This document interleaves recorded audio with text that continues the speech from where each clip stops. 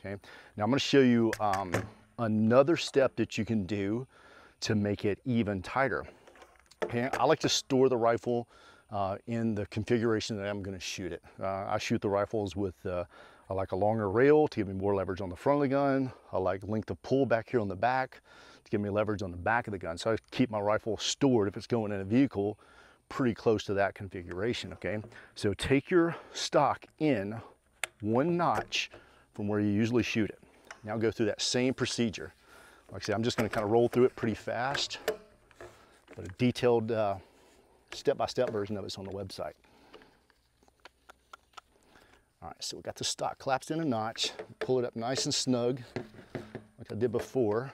Hold a little friction there. Kind of important that you put this backwards. Now, so that's pretty tight, okay? But if we extend the stock out a little bit, back that notch, the 550 stretches a little bit, that thing's even tighter to the gun. All right, no tricks there. All right, that's just the way it is. And it's still super easy to get the rifle back into shooting mode.